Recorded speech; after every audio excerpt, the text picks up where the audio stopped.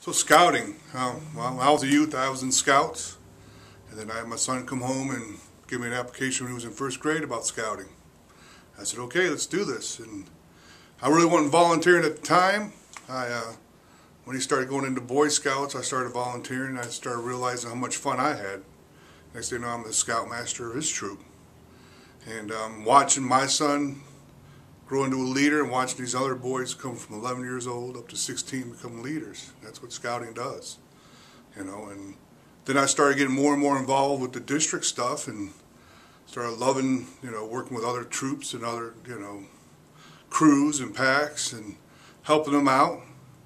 And then, you know, with training. I mean, scouting offers all kinds of training, and wood badges is the best training I ever took in my life. I use it still today in my job.